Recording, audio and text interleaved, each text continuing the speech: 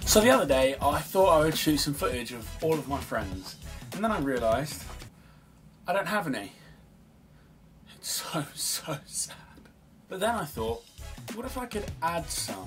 So the first thing that you want to do, as always, is jump right onto Veed.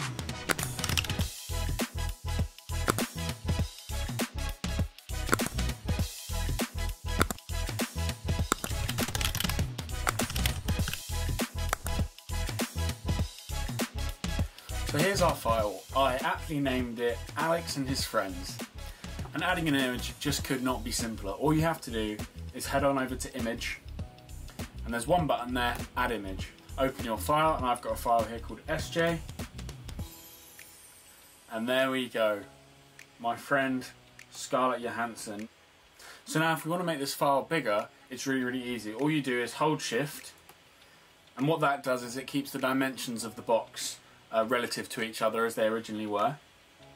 And now we can just make it as big as we like, drag it down, and now if we hit play on that, there we go. I'm having a good old smile with my good friend Scarlett.